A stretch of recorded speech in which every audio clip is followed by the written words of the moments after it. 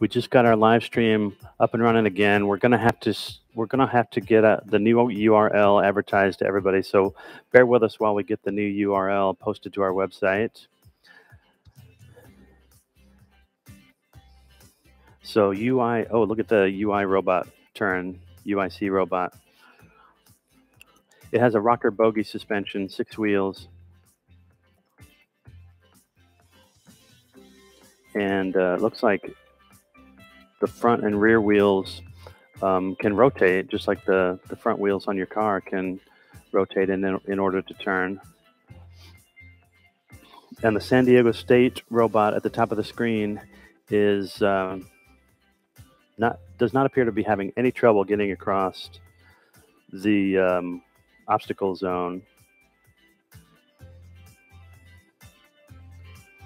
And the UI Chicago robot appears to be now pointing roughly in the right direction. It looks like the rear left wheel was just dragging just then. Yep, it's dragging. That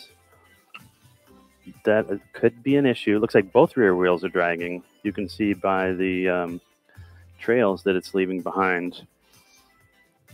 Now, it seems like that robot's other wheels were able to overcome that additional obstacle. But boy, things would sure be a lot easier if all 6 of these wheels were being powered. Here's a good close-up view of the San Diego State University robot, just now starting to plunge its bucket ladder system, where several buckets are attached to a flexible conveyor, possibly a rubber conveyor. Looks like if it grips a little too much, it ends up stopping the system a little bit. But if they're grabbing just the right amount, it looks like they're able to make good productive progress. Whoa, look at that UIC robot lifting its front wheels off the ground.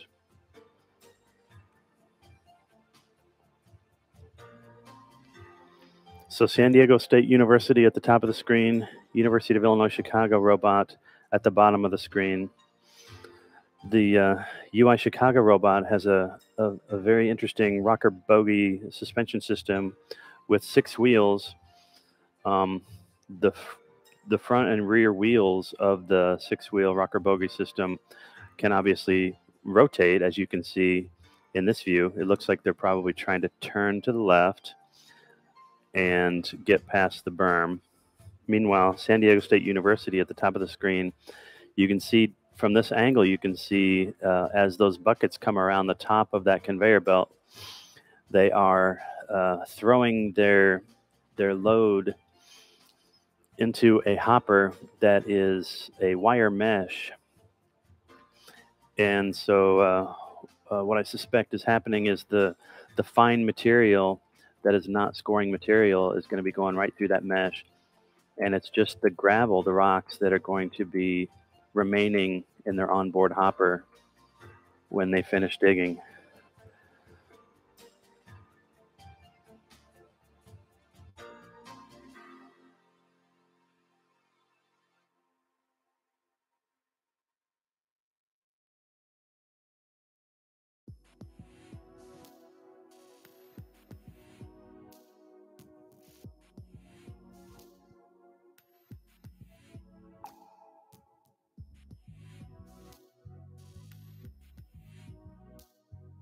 San Diego State University is really starting to get a pile, and you can see how far their digging system just plunged down into beneath the soil.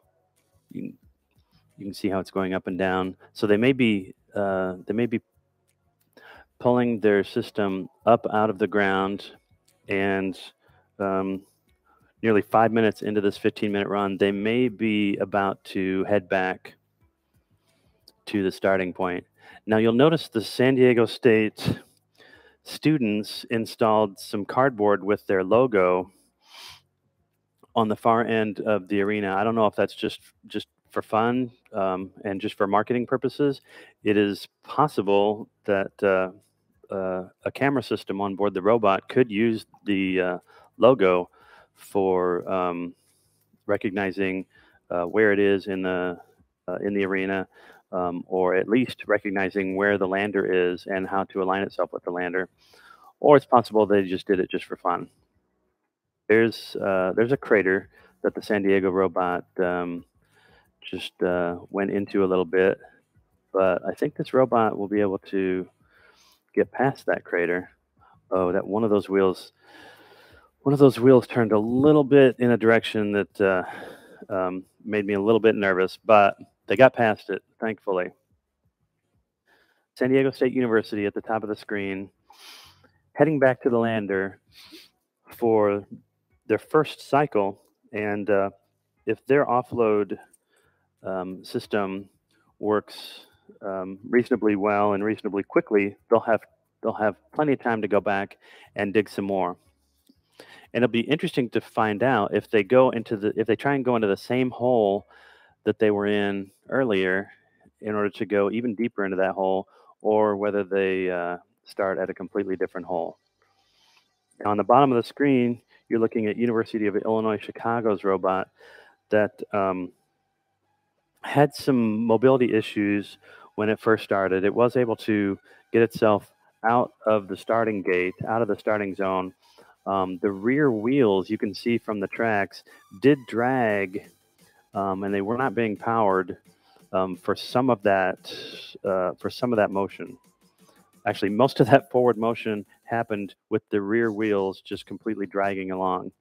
And since then, they have been possibly doing some troubleshooting, possibly doing some playing around with different scenarios. At one point, we saw the front wheels go way up off the ground. You can still see in this overhead view two of their wheels, which implies that the ones on the other side are moving too. So 4 of their 6 wheels powering and moving in order to try and correct the situation that this robot is sitting in right now. Okay, at the top of the screen, San Diego State robot has apparently aligned itself with the lander, and it almost looks like you can see some rocks in its bin. I know there's quite a bit of this gray crushed volcanic rock in its bin, but it's a bin that has lots of holes or a wire mesh, and so it's really not intended to hold on to a lot of that fine particle. It's really intended to hold on to just the rocks, the gravel that are there. And it doesn't look like the bucket was able to get far enough beyond vertical to really let all of their material out. We don't have a camera view from the perspective of the judge's eyeballs right now is the best angle, but we don't have a camera right there available to show you. But as this dump bed falls back down, you can see there's still quite a bit of material sitting inside that dump bed, which is a little sad to see after all that work. There are 6 minutes remaining in this run. Is San Diego State going to go back for more? It looks like they are. And it looks like University of Illinois Chicago is still trying to get their robot past where it has been sitting for a while. They appear to be doing a few more aggressive movements than we've seen before, which seem to be getting some of their tires dug in a little bit deeper. Looks like San Diego State is heading to a different spot than they had dug in before. And we're getting close to the 5-minute mark remaining on this run. In the background, from this angle, you can see how high the University of Illinois Chicago robot can lift their digging mechanism. I'm not sure. It's possible that yeah, I'm fairly certain that is how they will dump once they've dug. That the underside, um, the curve of that onboard mechanism is probably their onboard hopper, and this is probably where they raised their entire mechanism in order to dump out what they have on board. Well, University of Illinois Chicago is really getting aggressive with trying to get their robot unstuck with about 4 minutes remaining in this run for these two teams, their first run of 2 official competition runs. This angle gives us a good look at the onboard hopper for the San Diego State University robot. And it also gives us a good view of their bucket ladder system, bringing the dirt up and over on that conveyor belt and dumping into their onboard hopper, which is a steel mesh or a wire mesh basket.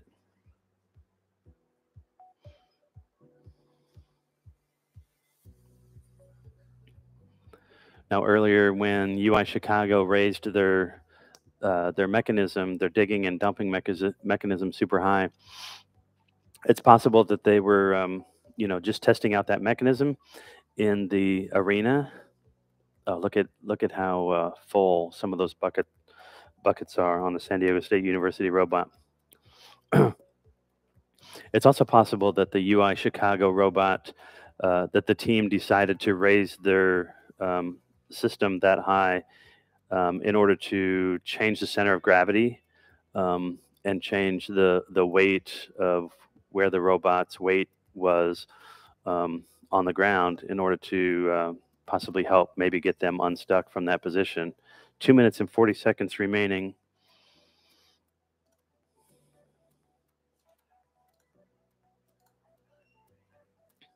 So for those who are listening in the pits, you can get to our new live stream. It has a new URL.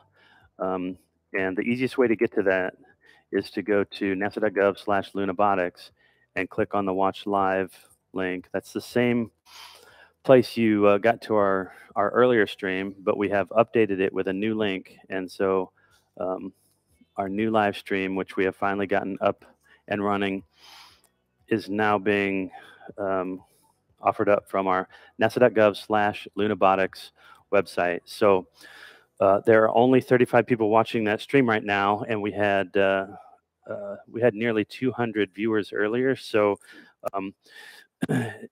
if everyone who's in the pits is able to go on social media and tell all of their friends and family to go find the link to our stream on nasa.gov/lunabotics, that would really help us get everybody switched over from the old earlier stream URL to the newer stream URL. We would really appreciate your help.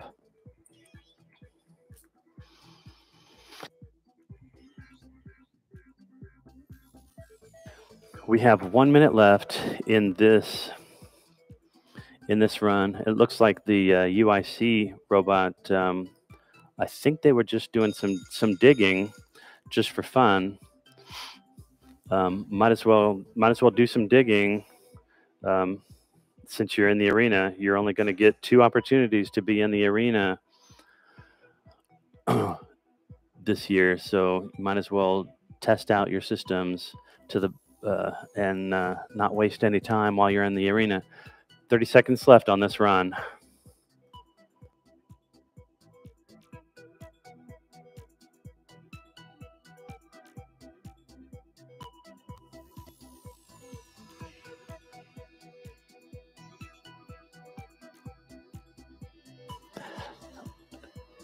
All right, from this view, we can really see that UI Chicago, we can see their digging mechanism. That's I'm really glad that they decided to go ahead and try some digging, even though it wouldn't score them any points.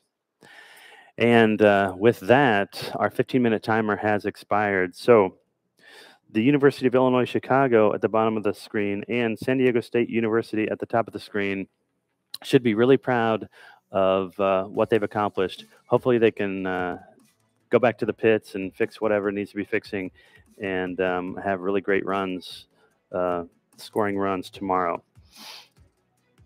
So don't go anywhere because we have upcoming next University of Portland and the University of New Hampshire. And then after that, we have Montana Tech and University of Arkansas. And everyone who is in the RoboPits that can hear my voice, if you could go to our new live stream, which is at